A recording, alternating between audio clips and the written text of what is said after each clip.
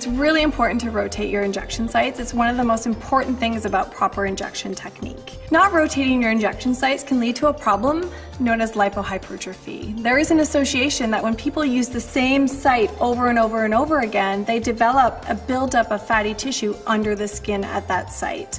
And the problem with lipohypertrophy is that injecting into that area again, your insulin isn't absorbed the way that it should be, and that can lead to ups and downs in your blood sugars. Sometimes you can see it, and other times you can't. So lipohypertrophy may be visible with the naked eye, and if it is, it probably means it's been around for a long time. Lipohypertrophy can also exist under the skin where you inject, and the only way to know that they're there might be to feel your injection sites and palpate the area where you inject.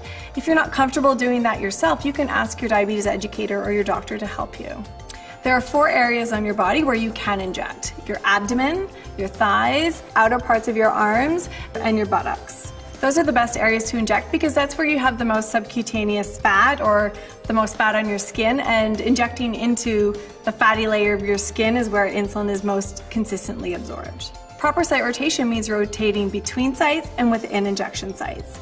And what that means is that perhaps today I might take this part of my abdomen, I might inject there for a week, and I would rotate within that site, making my next injection about 1 finger width from my last injection.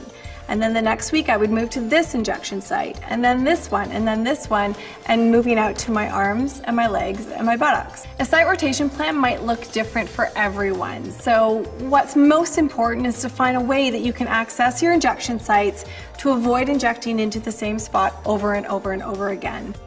Like Diabetes Innovations on Facebook to learn more about insulin delivery, healthy living, and to join a supportive, welcoming community.